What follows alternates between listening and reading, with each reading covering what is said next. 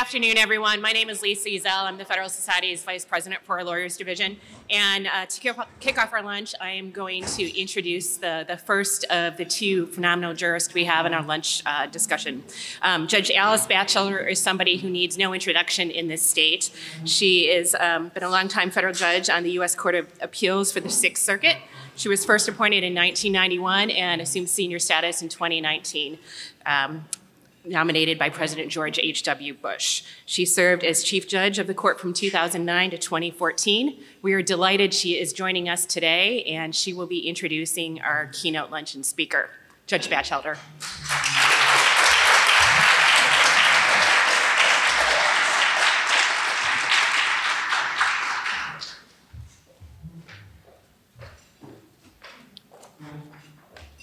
Well, I'm really delighted to be at a Federalist Society meeting in spite of the attempts of the Judicial Conference of the United States to keep judges from doing this for the last couple of years.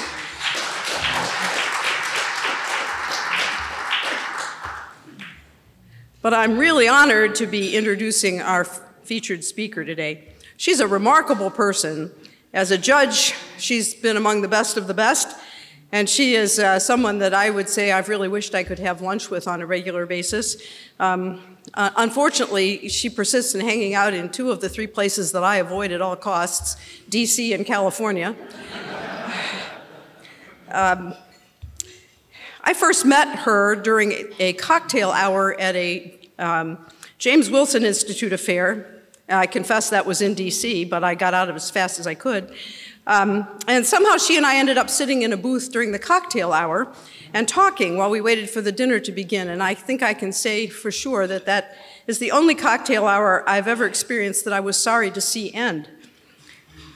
I don't need to drone through Judge Brown's bio. You already know it, or you can read it on your own. What I want to do is give you a taste of why Judge Brown is so highly regarded, especially by people like us, as a jurist. And to do that, I'm just going to point to a few things that she has said in some separate writings during her sterling career on the DC Circuit. I'll start with New Jersey versus the EPA, which was a 2011 case in which the issue before the court was EPA rules regulating mercury emissions from power plants. And a group of Native American Indians, tribes had intervened in the case, and the issue was whether the intervener, whose participation and arguments had no effect whatever on the outcome of the case, was entitled to recover its costs and fees from the EPA. The majority said yes. Judge Brown dissented, carefully wading through the facts in the case and refuting the majority and concluding thus: since preserving the public fisc from unreasonable depredations also serves the public interest, I would not be so eager to find new ways to waste other people's money. I dissent, and I should say that other people's money was capitalized. In Emily's List versus the Federal Election Commission, Judge Brown concurred in the majority's decision that on both statutory and constitutional grounds, the regulations at issue had to be vacated. Her concurrence, her separate writing, is both principled and prescient, and I would add, probably courageous.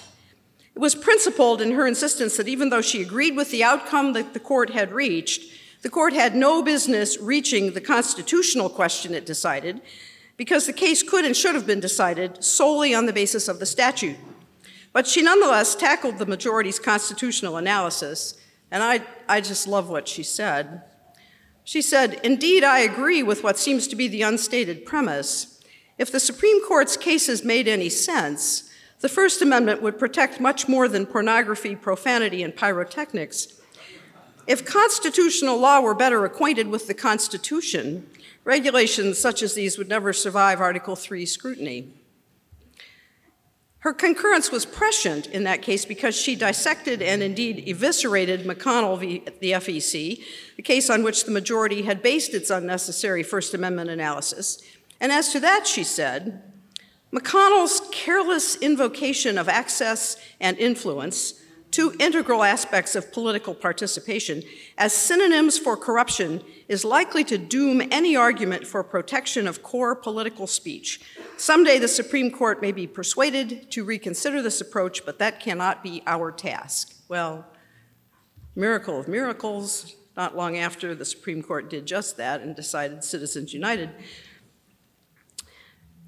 There are so many of Judge Brown's separate writings to choose from, but I'm going to point to just one more. And this is a sort of an esoteric one. This is the case of Keepsiegel versus Purdue, in which the majority affirmed the district court's approval of a settlement agreement settling a class action brought by Native American farmers and ranchers against the United States Department of Agriculture. And the settlement agreement included a cypre provision and then eventually a modification of that cypre provision, whereby an enormous sum which was remaining in the settlement fund after the class members' claims had all been settled and paid, that money was not returned to the government, but according to the settlement agreement and the cypre provision, it was to be distributed not to the class members, but to non-party nonprofits that provided services to the class members. Judge Brown dissented, pointing out that Congress had not appropriated the money in the settlement fund for anything other than payment of the actual claims of the class members, and the judicial power does not include changing that appropriation. I point to this because I think every one of us here should love Judge Brown's sum up of why the court had no constitutional authority either to require distribution of the funds to class members, all of whose claims had already been settled and paid, or to approve the cypre provision modified or not, and indeed the court had no power to do anything except require the return of the money to its source. And here's what Judge Brown said. John Adams's observation, quote, "Our Constitution was made only for a moral and religious people," unquote, and, quote, "is wholly inadequate to the government of any other," is often quoted. Few, however, explain what he meant. In the same passage, Adams admonished an America that, quote, "assumed the language of justice and moderation while it is practicing iniquity and extravagance." In such a nation, he warned, avarice, ambition, and revenge or gallantry would break the strongest cords of our Constitution as a whale goes through a net. Jurist Thomas Cooley arrived at the same sentiment when he wrote that a constitution cannot be completely understood by its words, but must also make reference to that body of rules and maxims in accordance with which the powers of sovereignty are habitually exercised. There are, in short, norms, Judge Brown said, upon which self-government depends. The Constitution presumes them, but the character of our people determines whether we keep them. Going on to quote Alexander Hamilton from Federalist #1, Judge Brown continued, "It seems to have been reserved to the people of this country by their conduct and example to decide the important question whether societies of men are really capable or not of establishing good government from reflection and choice, or whether they are forever destined to depend for their political constitutions on accident and force." And Judge Brown concluded, "The conduct of those in this case proves how little the Constitution will matter when good character ceases to be informed by adherence to one's oath of office and is primarily defined by how generous you are willing to be with someone else's money." I can't resist adding, in light of who the parties to these three cases were, that it's true that each of these cases preceded the ascendancy of the woke mob, but nonetheless, like everything else Judge Brown has done, these writings demonstrate her total indifference to anything except what the law and the Constitution require. So I would ask, to how many of us do the opening words of the 26th Psalm really apply? "Judge me, O Lord, for I have walked in mine integrity. I have trusted also in the Lord, therefore I shall not slide. Examine me, O Lord, and prove me. Try my reins and my heart, for thy loving kindness is before my eyes, and I have walked in thy truth." These words apply to Janice Rogers Brown. Ladies and gentlemen, Judge Brown.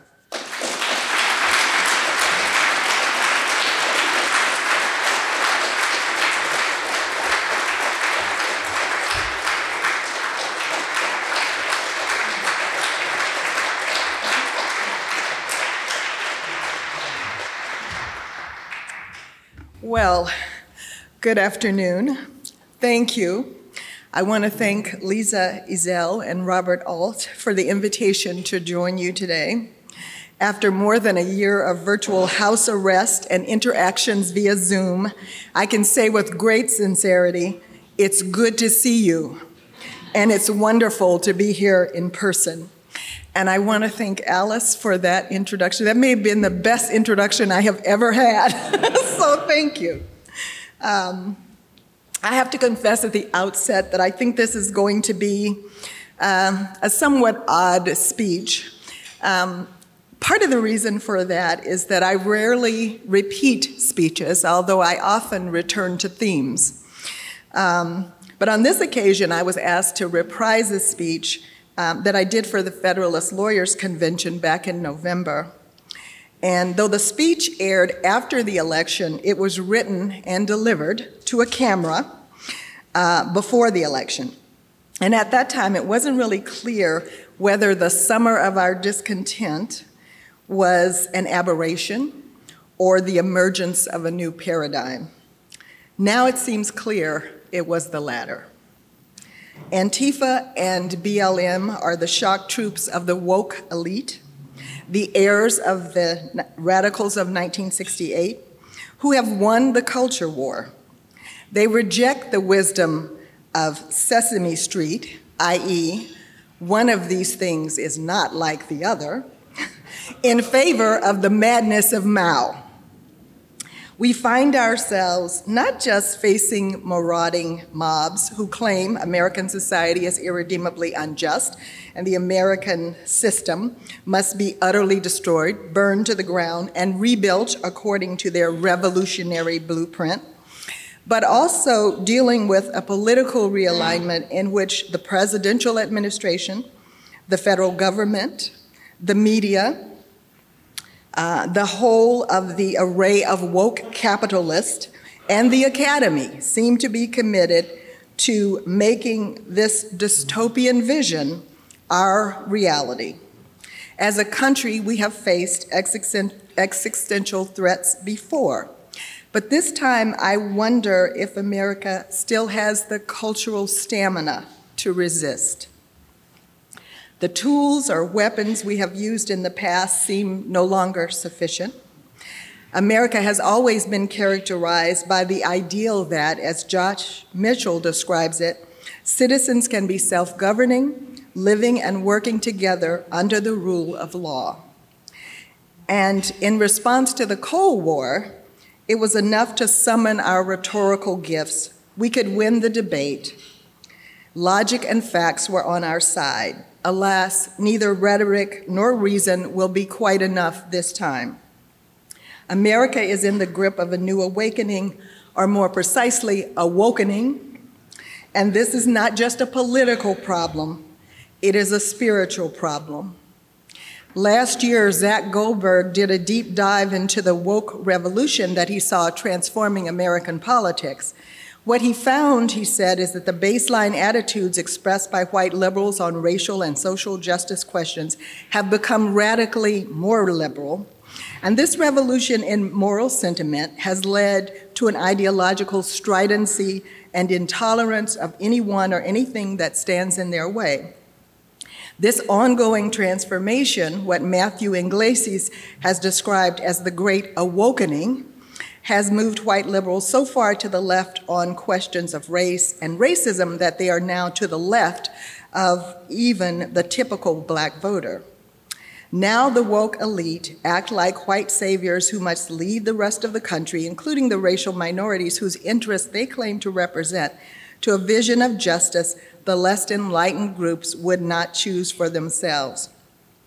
Because of their outsized political influence, Goldberg observes, the The danger is that woke white activists acting on behalf of voiceless minorities have had their perceptions distorted by social media tinted caricatures that obscure more objective measures of reality and end up silencing or ignoring what the voiceless groups themselves have to say about what policies are in their best interests.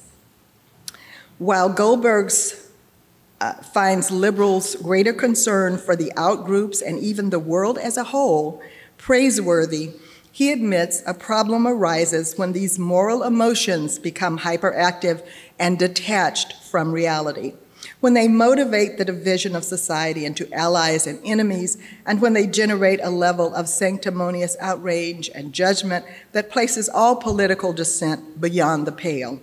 In his view, the advent of digital and social media has fomented just such a carnival of excesses.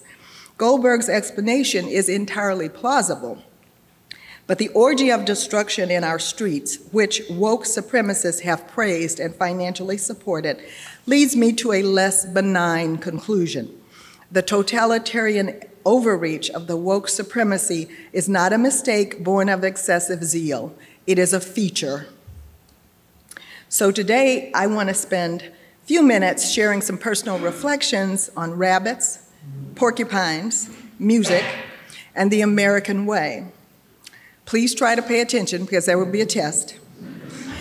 I know this may sound like a strange and disjointed collection of topics, but as I grow older, I see fiercer connections between seemingly unrelated ideas and events. This may be the beginning of wisdom. On the other hand, it may simply signal the onslaught of Alzheimer's. Only time will tell. So first, the parable. Once upon a time, there was a rabbit who lived in a forest. He was fat and happy, very laid-back character. He had built himself a nice, snug burrow underground. His best friend was a porcupine who lived in the woods. One day, a terrible fire broke out and the porcupine's home was completely destroyed. The rabbit was concerned for the porcupine and immediately invited him to share his burrow. The porcupine happily accepted. It was a tight fit, but little by little, the porcupine pushed and twisted and snuggled himself deeper and deeper into the rabbit's burrow. The rabbit, frantically trying to avoid the porcupine's painful quills, curled himself into a tighter and tighter space.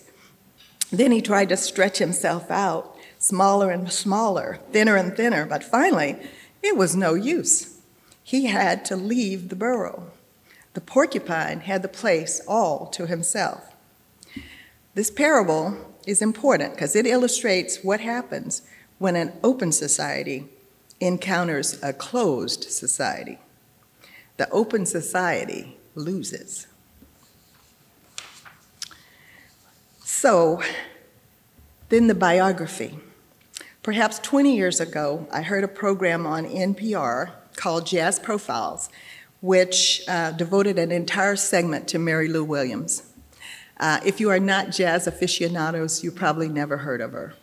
I was only vaguely familiar with her name. She started performing in 1916 at the age of 6, gigging with early swing groups as a teenager. And she's credited by many as being a bridge from boogie-woogie to bebop. Some critics called her the history of jazz. But when she was still in kindergarten, Jack Howard, one of the best-known stride piano players of the swing era, taught her the importance of a strong and loud left hand. This was the main characteristic of stride piano. In those days when many bands did not have a drummer and the bass was unamplified, it was the piano that provided both the tempo and the bass line. Thus it was said that the piano was holding everything up. Jazz musicians refer to this as bottom. It is their way of describing the foundation, the structure or framework on which everything else rests. Without that driving, relentless beat, without the fullness supplied by those crashing left-handed chords, the rest of the band lacks tempo and contrast. The front man had the fame, the soloist got the glory, but the powerful left hand of the stride pianist was what made the music happen. As I was listening to some of the early compositions of Mary Lou Williams, I could feel the strength of her hand. Relentless as a locomotive, steady as a heartbeat, providing that steadiness required discipline, self-restraint, self-control, and humility. And listening to those powerful, beautiful, mysterious chords on a Sunday afternoon, I had this sudden insight that the structure of music is the structure of everything. It is not, as the modern world seems to think, chaos that is creative. Bringing order out of chaos is the creative act. So I can see from the frown on your brows that you are perplexed. You're wondering how all this can have anything at all to do with your concerns in the real world. Well, I think it might. The profile of Williams included snippets of interviews, commentaries from other musicians about her accomplishments, but mostly what she said. She said she's changed her style with each period. She was always experimenting. She changed her emphasis, but she never abandoned her roots. The left hand, she said, gave you strength and a great beat in your head. You didn't have to stride after the mid-30s. You could play rhythmic things on top because the beat was embedded in your head.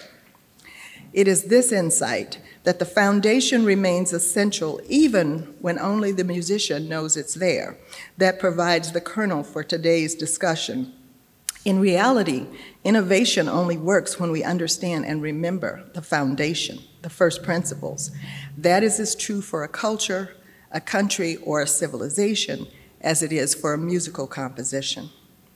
Of course, now, the whole Marvel universe is both woke and broke. But there was a time not so long ago when if I ask, what did Superman fight for? Those of my generation would answer without hesitation, truth, justice, and the American way. When I was a child, this was an easy response. We didn't know exactly what truth, justice, and the American way meant, but we did know it was good because Superman was one of the good guys. By the time I was a young woman, though, we sang a different song. We claimed, there ain't no good guys, there ain't no bad guys. There's only you and me, and we just disagree. Well, that song was not intended as an ode to moral relativism. It was particular and specific about the end of a love affair, but the attitude and sensibility could have served as an anthem for my generation. There's only one problem with this little ditty. It is wrong. Wholly, flatly, irredeemably wrong. There are good guys, there are bad guys, and only the truth can armor us for perpetual struggle against good and evil. And contra Gil Scott-Heron, the revolution, rehearsing an eerily similar set of grievances, is not only being televised, it is being featured on YouTube, captured on thousands of cell phones, and broadcast on Facebook Live. Something has gone terribly wrong. In Hong Kong, people resisting a brutal regime sing our national anthem. In America, men who have become millionaires playing a game take a knee to show their disrespect for it. While the people of Hong Kong are waving our national flag, our domestic terrorists, the democratic socialists, are burning it. Millions of people continue to migrate to America seeking the freedom its principles enshrine. Rampaging mobs rule the streets of America, looting, burning, and pillaging, demanding that those principles be disavowed. Evan Sayed explains why the culture war is devolving into a civil war. One side shouts, "Make America great again," by rolling back socialist advances that have destroyed schools, hollowed out industry, and undermined freedoms, while the other argues that America is a disease and that only socialism is the cure. American universities certainly owe mea culpas for this reversal of fortune. There might not be a mob to placate if American universities had taken their role as the gatekeeper of serious academic work and objective pedagogy seriously. Bruce Bauer notes it was once the job of the university to extol the rare virtues of the West. Now the university sees its job as teaching hatred of its failures. Thus, The American Academy served as the incubator for the virulent brand of cultural Marxism that is now overtaking us. Instead of defending liberal universalism, the Academy, administrators, and most faculty caved to the threats of student protesters. What began as an attack on alleged institutional racism quickly morphed into an assault on the integrity of the academic enterprise and, in the fullness of time, the American creed. Of course, the treason of the intellectuals did not begin in 1968. As Julian Benda observed soon after the end of World War II, intellectuals abandoned their high calling once they had opposed the political passions of the multitude. According to Benda, thanks to the intellectuals, humanity did evil for 2,000 years, but honored good. This contradiction was an honor to the human species and formed the rift whereby civilization slipped into the world. Needless to say, once intellectuals decided to be in the business of organizing political hatreds, the recrudescence of barbarism was inevitable. However, the mythology of Western oppression, of perpetual systemic racism on which the mobocracy relies to justify the socialist assault on America can be traced directly from the abandonment of academic standards in the late 60s through the rise of critical theorists in the 1990s. What Pluckrose and Lindsay described as the postmodern turn in critical theory, a rejection of Enlightenment values, particularly objective knowledge, universal truth, science, or evidence more broadly, as a method for obtaining objective knowledge, the power of reason, the ability to communicate straightforwardly via language, a universal human nature, and individualism paved the way for a poisonous subjectivism. What came to be known as social justice scholarship is not scholarship at all. It is activism by another name. Teaching is no longer about helping students to think for themselves. Teaching is deemed a political act, and the only acceptable politics is identity politics as defined by social justice theory. Now, tenured radicals can openly declare themselves to be activists and teach activism in courses that require students to accept the ideological basis of social justice as true. CRT, critical race theory, and DEI, diversity, equity, and inclusion, may seem brand new. That is only because Americans are no longer taught history. The crisis of the West is fundamentally a crisis of reason, namely the loss of confidence in reason's ability to discover truth and guide human action. In a prophetic speech at the Young Men's Lyceum in Springfield, Illinois, Abraham Lincoln said that what no invading foeman could do, the silent artillery of time might accomplish. As a nation of free men, he said, we must live through all time or die by suicide. In a similar vein, Lincoln cautioned against too great a zeal in doing good. An imprudent devotion to a perfect society fails to accommodate the opinions, beliefs, and prejudices of the community. The rule of the self-righteous is an acute problem for self-government. Though Lincoln agreed with the abolitionist cause, during his second term in the Illinois Assembly, he co-sponsored a resolution that strongly condemned slavery, but noted that the promulgation of abolitionist doctrines tended rather to increase than to abate its evils. He recognized the essential principle necessary to self-government. C.S. Lewis expresses this very bluntly. He says, quote, a dogmatic belief in objective value is necessary to the very idea of a rule that is not tyranny or an obedience which is not slavery. As Thomas West points out, the blasé dismissal of enduring values leads to the blind embrace of whatever ideology feels most comfortable. Alluding to the mobocratic spirit that seized the country decades before the Civil War, Abraham Lincoln warned that this was a problem for self-government, and Orestes Brownson, who's writing on the eve of Reconstruction, goes a little further. He seeks to distinguish what he dubbed humanitarian democracy from the democracy necessary to preserve a Republican Constitution. He acknowledged the righteousness of the abolitionist cause in opposing slavery, but criticized any opposition on humanitarian or socialist grounds. This is 1860s. He says, the problem, the humanitarian impulse sees the cause as superior to individuals, states, and governments, and holds that all may be trampled in pursuit of a sacred agenda. Thus, humanitarians establish in the name of justice a complete social despotism which would break up in anarchy, in which might makes right. Sound familiar? Bronson concluded popular government depends on the virtue and intelligence of the people, and thus requires fixed standards of immutable justice that could not be constantly changing, are the product of some unfolding and historical process. The proponents of identity politics have conveniently abandoned the progressive notion that a more just world will naturally evolve. Instead, social justice arbiters now claim for themselves the exclusive right to mete out justice. The beneficiaries of their magnanimity are uniformly good and honorable. The oppressors, defined primarily as straight white males, but including women and minorities who eschew the victim mentality and have the audacity to think for themselves, are evil and must be punished.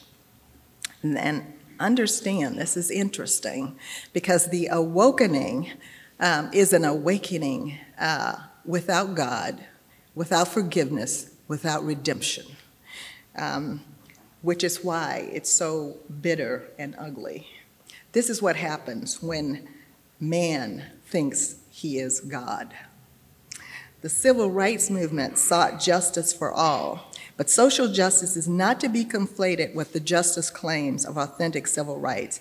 Indeed, applied postmodernism, activism, political correctness, and more recently the cancel culture arrived on the scene just as legal equality had largely been achieved, and anti-racist, feminist, and LGBT activism began to produce diminishing returns.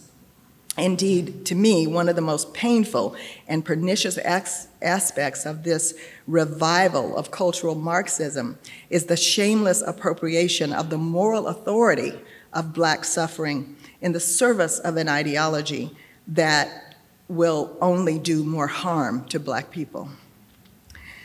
Thus, ideological indoctrination has forcefully supplanted the search for truth, a result that has led to the closing and coddling of the American mind generally, and the minds of people of color specifically.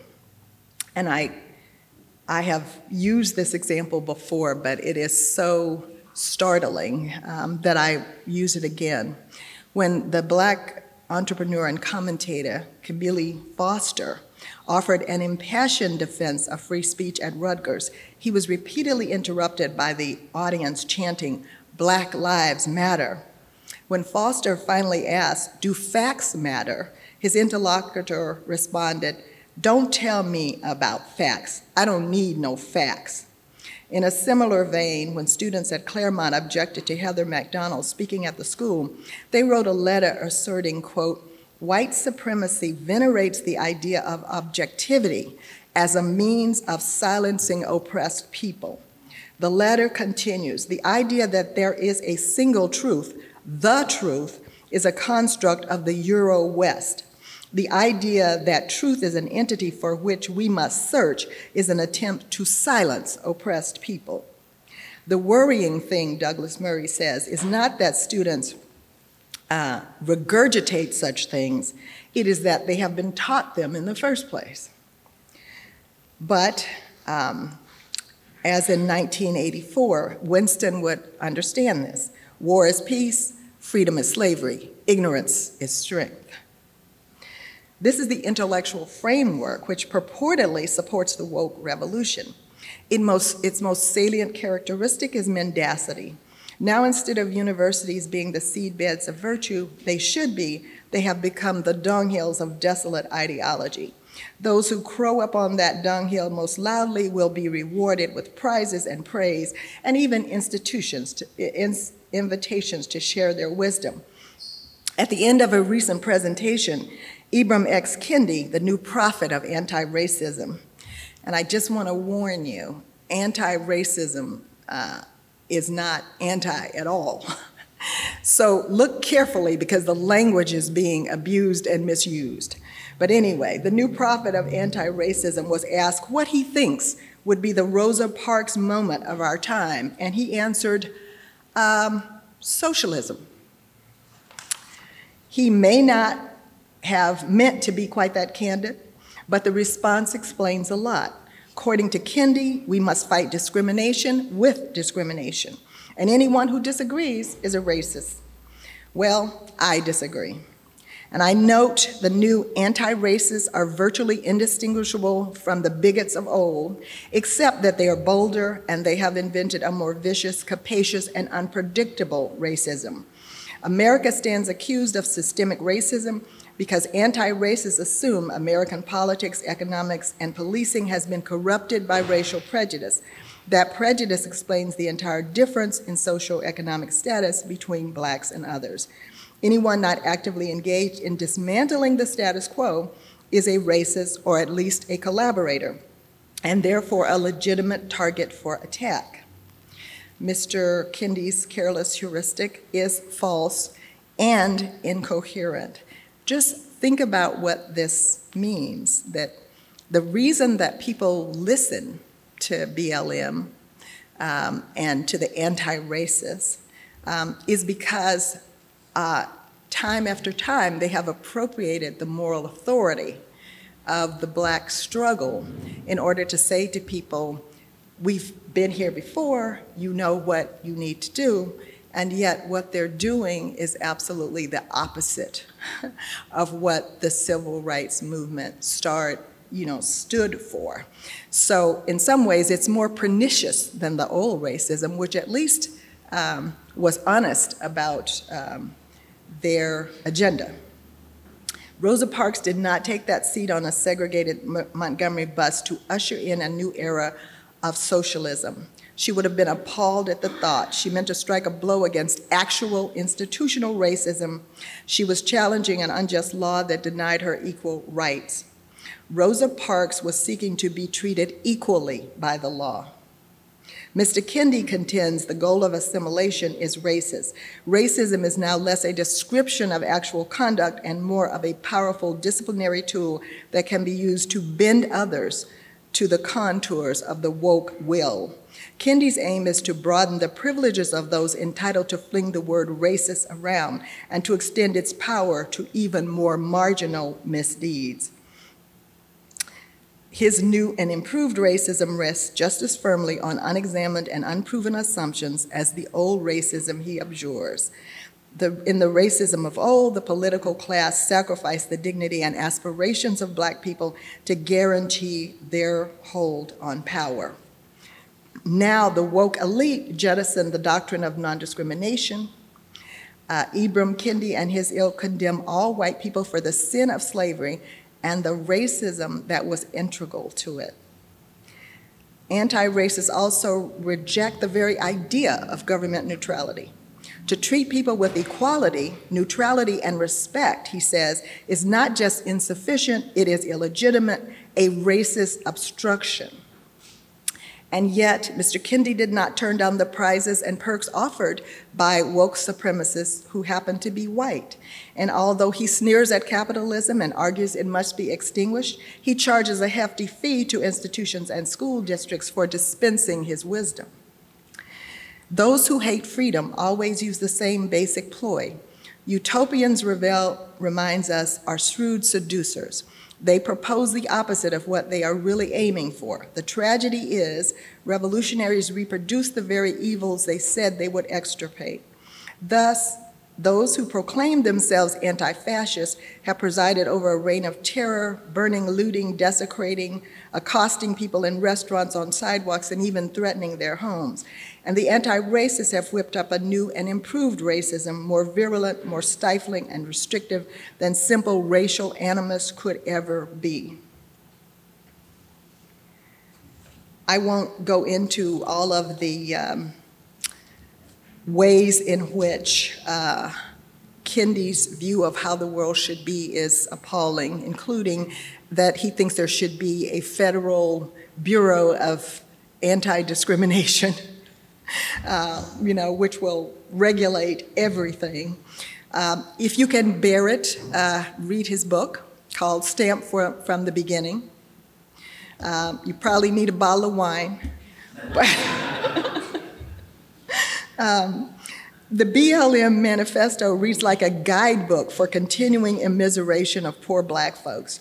In addition to destroying the traditional family, a task they arrive at about 60 years too late, BLM proposes to dismantle the juvenile justice system, to let all criminals out of prison, and to defund the police. It is highly unlikely that the residents in urban neighborhoods favor this initiative. They know that in the absence of aggressive police intervention, the negative pathologies of the ghetto will increase exponentially. The suffering that would result from this ill-advised initiative will outweigh the harm inflicted by police confrontations, even those that end violently. And significantly, BLM has no interest in reducing violence that cannot be used to indict the system. The organization is indifferent to the horrific toll exacted by Black-on-Black crime, to the young lives, from toddlers to teeny boppers, snuffed out by random gunfights and drive-bys, to the grief of mothers whose sons are victims of the cultural of street violence. Those Black lives don't matter. And that blindness is justified because the woke, in the words of Ta-Nehisi Coates, are entitled to subject America to an exceptional moral standard. Of course, they themselves are exempt from that exceptional moral standard. The woke supremacist indictment of America as the great Satan contains a large measure of falsehood, hyperbole, and distortion, in addition to egregious statistical errors. Falsifying history to serve a political agenda has a name. It's called propaganda. The power of the cultural assault depends on the thesis that free market capitalism and slavery are inextricably linked.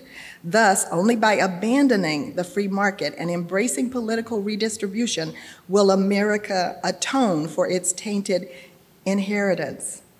In other words, the answer is socialism. Unfortunately for the woke thesis, George Fitzhugh, the leading pro-slavery theorist prior to the Civil War, argued in 1854 that the tenets of free market capitalism were at war with all kinds of slavery, for they in fact assert that individuals and peoples prosper most when they are governed least.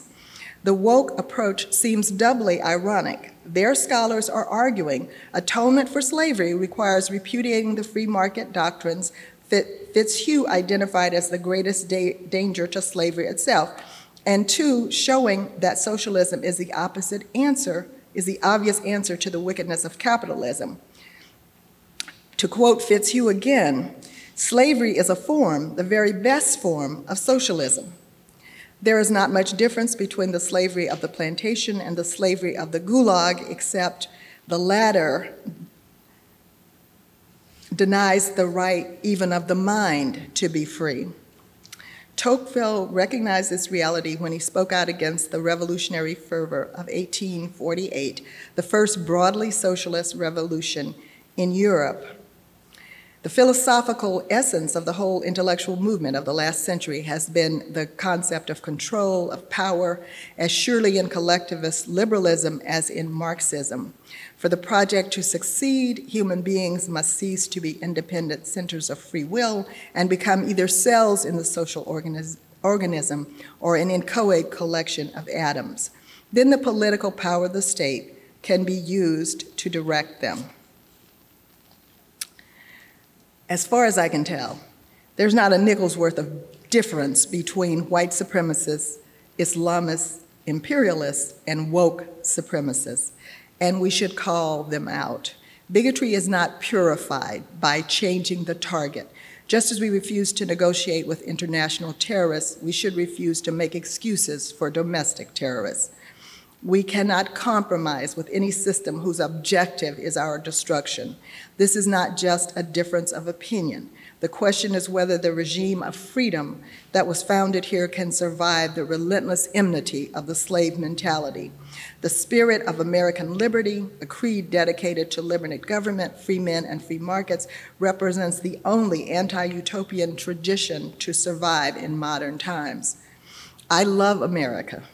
It is a good country that often rises to greatness, miraculous in its recognition of the essence of legitimate government. The courage and generosity of her people make her an exceptional nation. But I do not love America because it is perfect, just the opposite. I cherish this nation's perfect imperfections. Whenever a group or a political class promises perfection in governance, beware. Oppression is battering at the door. I find it increasingly difficult to speak of and for America. Anguish for the loss of freedom's refuge, its principles, its uniqueness, and its manifold virtues clogs my throat. I am reminded of a line from an obscure poet. He said, "I had to put my eyes on a diet. My tears were gaining too much weight." Things look bleak. The dark wind blowing from the future carries a hint of frost, of finality. But no matter, the inevitability of entropy is no reason to despair. Knowing the battle never ends only means that we must redefine winning. I commend to you Tolkien's notion of the old courage. It is a theory of courage that removes all easy hope, knowing that good is obtained at vast expense, while evil recuperates almost at will. It's not enough to make a hero change sides. In a 1967 speech entitled, "Where Do We Go From Here?" Dr. Martin Luther King said, "Let us be dissatisfied until that day when no one will shout white power, when nobody will shout black power, but everyone will talk about God's power and human power.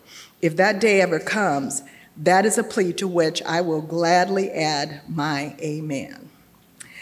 I am an old Black woman. That means I have experienced and forgotten more actual injustice, discrimination, and oppression than this herd of motley mandarins who seek to transform America will ever encounter in their pampered little lives.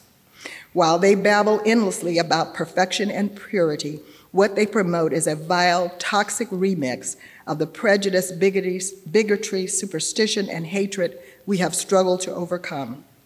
We are not helpless. We can speak the truth and defend the truth. We must have the courage to do so ourselves and to defend others who refuse to cower before these charlatans and shameless panderers. Part of the truth is that individual acts of bigotry and racial animus will continue, but systemic racism is now the purview of the woke and the misnamed anti-racists.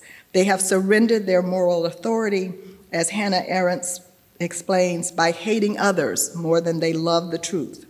We are not just waging a political battle, we are engaged in spiritual warfare.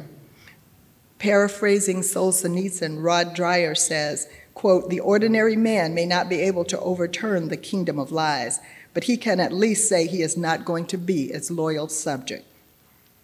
Dreher also quotes Vlado Palko, a Slavic academic who braved police water cannons to stand with his fellow Catholic protesters at the candle demonstration in Bratislava in 1988 to pray for freedom. He declares, quote, "The truth has the power to end every tyranny." William Carney, an ex-slave who escaped to freedom via the Underground Railroad, received the Congressional Medal of Honor for his actions at the Battle of Fort Wagner in 1863.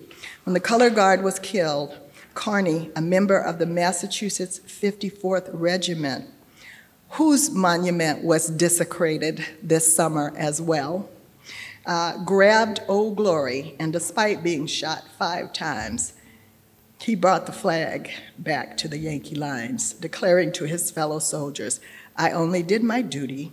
The old flag never touched the ground."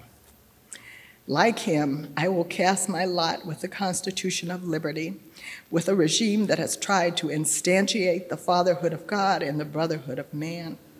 I will hold up the banner of freedom as long as I am able, to my last breath.